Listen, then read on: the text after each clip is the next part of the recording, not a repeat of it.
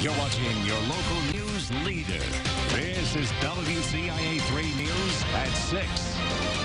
It would have been alarming to the reasonable person. And I'm assuming some reasonable person saw that. Mass shooters are posting threats or violent content online ahead of attacking innocent people on a regular basis. This happened before shootings in Uvalde, Texas and Buffalo, New York in May. And the man facing felony charges in connection to the Highland Park shooting left clues online for months. Thanks for joining us tonight. I'm McLeod Hageman. And I'm Jessica Coons. Jennifer's off tonight. In the weeks since the shooting on the 4th of July, we've been asking the state's top prosecutor, why aren't these hints being caught before the carnage?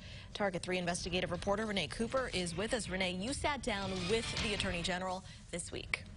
We did, Jessica, and we focused on what's now known about the 21-year-old who's accused of opening fire from a rooftop in a quiet suburb, killing 7 and sending another 24 to the hospital. Bobby Cremo's unusual interest in violence was visible online for months before that day. So why didn't this surface until after the shooting? And if police had seen these posts ahead of time, what could they legally do to step in and potentially prevent mass violence? Now, some of the video in this story may be disturbing. We're showing bits and pieces, not to glorify the alleged shooter, but to show you what, less than a month ago, was readily accessible to anyone online. Bobby Cremo was likely best known to his online followers as Awake the Rapper, an artist and alias who posted violent content. I hate when others get more attention than me on the internet. In one music video, he appears to act out a school shooting, and disturbing animations also seem to trace back to Cremo. One depicts a shooter ultimately shot by police. I'm wondering, with our technology, why we're missing these warning signs, if there is any, I guess, what resources would be needed to have been able to do that? Well, it all depends.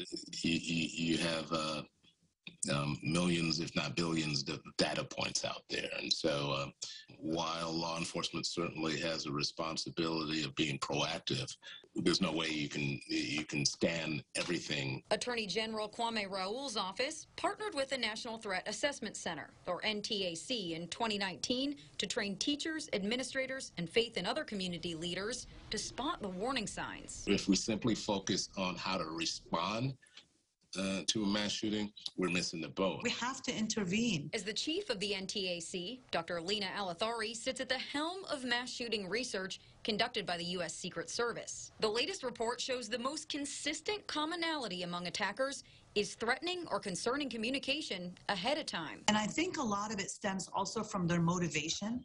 So if you look at the #1 motive of those who engage in mass attacks is some sort of grievance.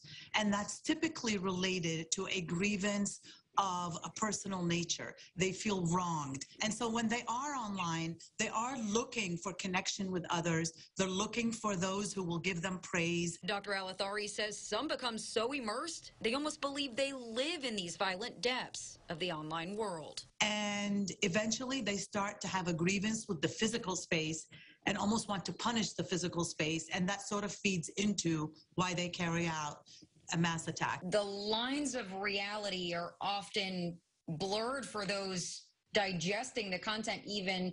So is it realistic to expect people who are on these sites to report those red flags?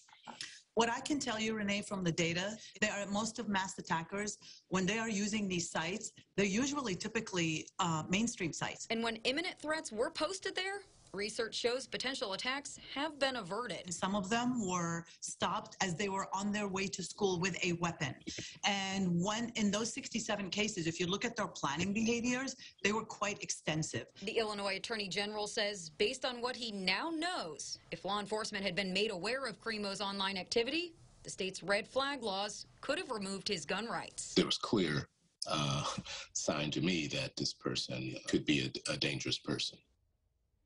Now, although some private companies have created data scraping services, there isn't a governmental regulatory body that's overseeing the online world. And internet and data privacy laws haven't been penned since the 1990s. When asked, Raul told me the sites themselves hold some responsibility in continuing to feed young people more of the content they're already being negatively influenced by. And conversations are beginning to happen between attorneys general nationwide about the obligation of online platforms to self-police. Jessica, back to you. All right, Renee, thank you.